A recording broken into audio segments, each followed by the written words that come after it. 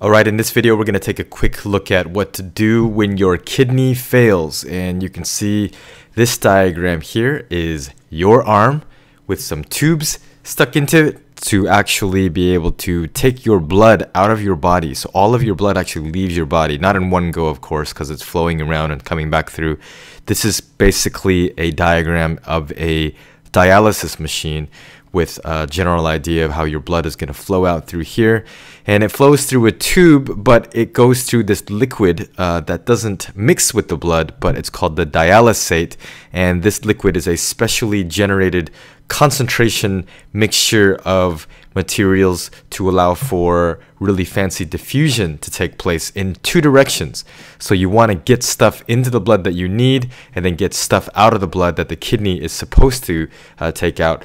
And then here you have kind of the used dialysate being kind of dumped out, and then fresh dialysate going into here to make sure to keep these concentration gradients steady so that you can continue with the flow of molecules in the right direction, either into the blood or away from the blood. So here's a quick overview. Hemodialysis is the fancy name for this kind of dialysis machine treatment. Basically, what you're trying to do is you're pulling the blood from your veins and it flows next to this liquid that I called the dialysate. Basically, it's a semi-permeable membrane between your blood and the dialysate so molecules can diffuse across. So here are some features of this liquid dialysate and the reasons why.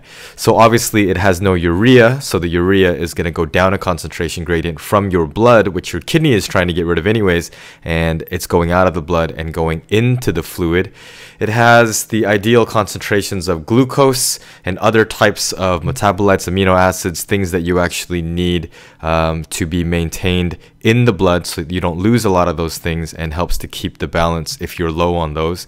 It has high calcium and low potassium, so obviously if it has lower potassium, then that's going to allow potassium to leave from the blood and go into the dialysate. If it has high calcium, it's going to add calcium to the blood because calcium is going to flow down its concentration gradient.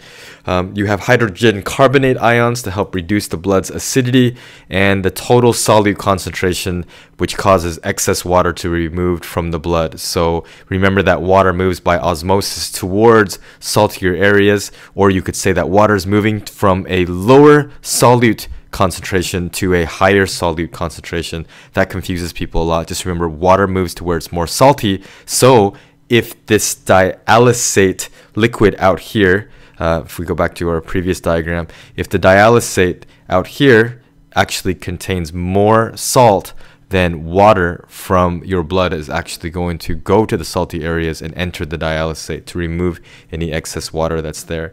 And then finally, if all else fails, or you can be on a waiting list for kidney transplants, you can try to get a brand new kidney. Of course, you need to be looking for a particular match, so you have to have the same blood group so that your tissues can match closely and that your body is not trying to kill off the cells from this kidney that's been donated to you. So the kidney is grafted to the renal artery and vein so that everything can actually be connected up properly, and the ureter is actually connected so that the contents that are produced by the kidney can be emptied into the bladder so that you can go and urinate it out. This doesn't sound like a very nice thing to have to go through, but this is one of the great things about understanding our own biology, is that we can prolong life by understanding what the actual function of the kidney is, and then try to be able to create kind of a solution to help keep people alive. So take care of your kidneys, people, and your liver. You know what I'm talking about.